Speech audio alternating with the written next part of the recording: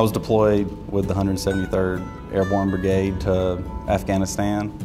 You know, I mean, it wasn't probably 30 minutes after I got on the helicopter there, saw a rocket go by the window, and you know, I realized like I'm here. I'm in Afghanistan and it's real. You know, I think veterans have a lot to offer Australia. I mean, you know, we come from working in really tough situations, facing a lot of adversity, and you know, we're willing to get the job done no matter what it takes.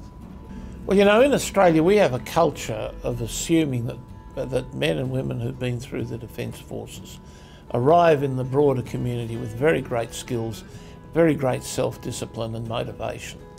And therefore we assume that a similar atmosphere surrounds those who are veterans of American Armed Services. Big landmass, probably twice the size of Texas, 200,000 people in that same landmass. 2007 was the most intense when I was in Afghanistan. While I was there, our unit, we got engagements on a regular basis. I was actually wounded on September 4th, 2007, and during a very large engagement, and it was pretty intense.